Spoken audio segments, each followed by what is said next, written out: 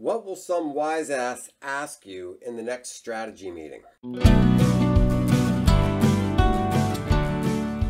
Hi folks, my name is Greg Crable and this is my daily podcast, Something I Learned Yesterday, in which I take one issue from the world of publishing and try to explain it in about 3 or 4 minutes. If you're trying to set up a customer data platform or any similar system that collects data about your customers, my standard advice is to start with your use cases. That is, what do you want to do? Another way to approach that issue is to ask, what do I want my reports to look like? Or what questions do I want to ask about my data? So let's start with something simple like profit per customer. You'll need some basic things like customer ID, order amount, and profit margin.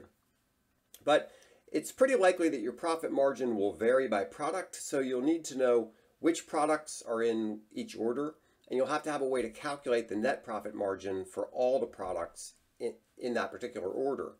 Then you'll have some complicating factors like discounts. So you need to think about where you're going to get all that data and how you're going to store it. Now, here's the next step. Imagine you're presenting this information at a board meeting. What hard questions are people going to ask? For example, what are the drivers of customer profitability? How can we identify and attract the most profitable customers? Are there any customer segments that we should target more heavily or ignore? How can we improve customer profitability? Can we predict long-term profitability on any given segment of customers? There's all kinds of difficult questions people might ask. So then you need to say, what data am I going to need to be able to answer these questions? Well, just as an example, you'll need recency, frequency, and velocity data for different customer segments. You want demographic information on all your customers. You might want some information on competitive factors that affect different products or different customer segments.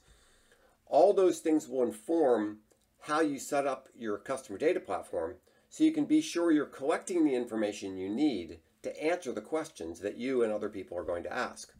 But we're not done yet. That's just one key performance indicator. You'll need to go through the same exercise for gross margins on sales and inventory projections and profit and loss analysis and that sort of thing. But now, that's great, but that's all just e-commerce. If you're a media company, you're going to worry about audience engagement, ad revenue, subscriber growth, customer satisfaction, and other things like that. For each of those, you're going to have to go through a similar kind of an exercise.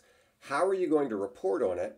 What data do you need for those reports? And what hard questions are you or management, your boss, somebody else, going to ask you about those reports?